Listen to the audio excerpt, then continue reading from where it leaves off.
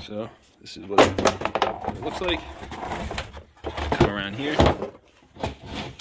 It's gonna cover that guy. I'll put silicone around the bottom. Probably use some rubber seals. Then this lid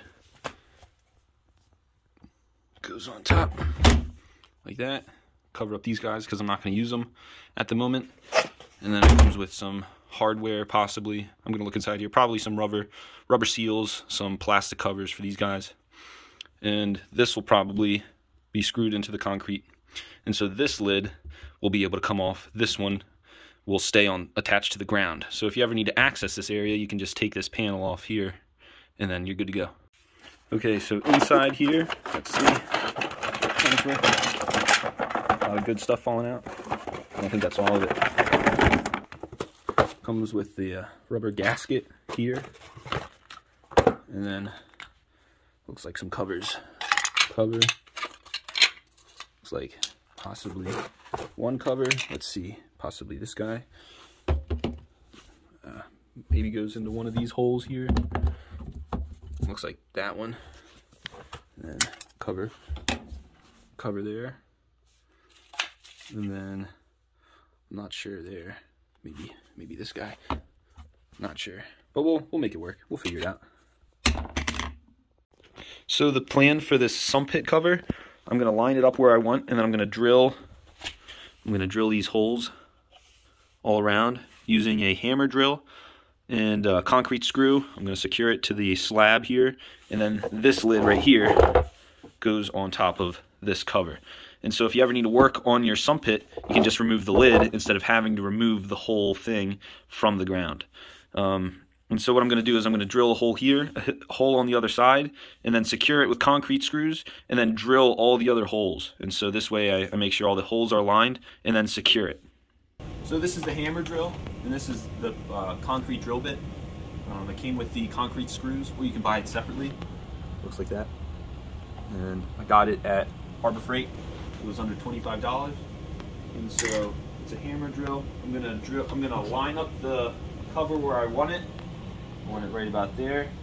And then one of these holes here, I'm gonna start drilling, and then I'm gonna do one on the other side.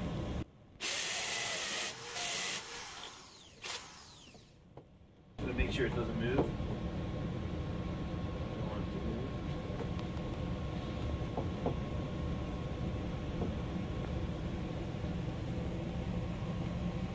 I'm going to do the other side.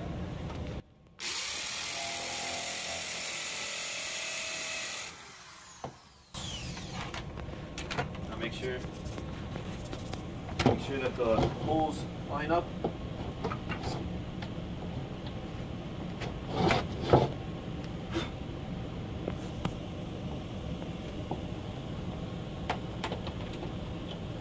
And then I'm good to keep drilling them. You want to go a certain amount past the depth of the screw.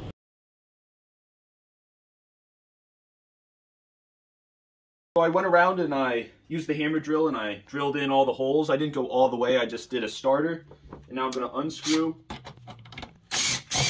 the lid. I can lift it, put it to the side. And then I'm going to vacuum all this up, and then I'm going to drill some more.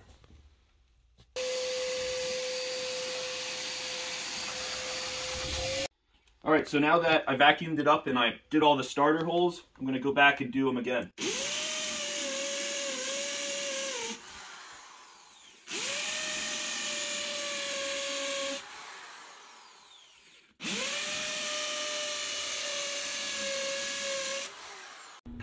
So what I'm going to do is I'm going to apply a generous bead of caulk around the entire perimeter of the sump pump lid. Oop.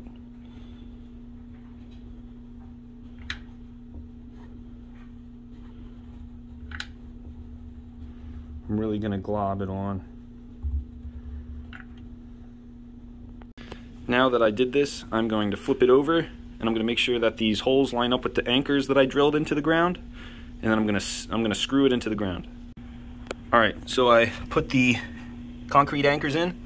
Silicone is underneath this guy. I'm going to go around and just do a bead of silicone all the way around the perimeter and smooth it out with my finger.